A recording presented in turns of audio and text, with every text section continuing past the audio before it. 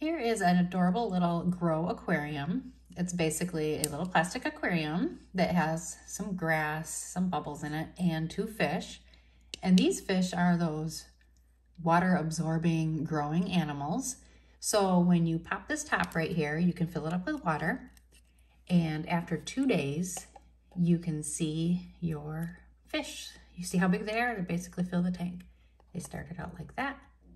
And now that they are in water for a couple days, they grew to this. Now these are gonna stay big as long as they are in water. If you drain the tank, they will slowly grow back down to the starting size. And then you can fill it with water again and grow them again.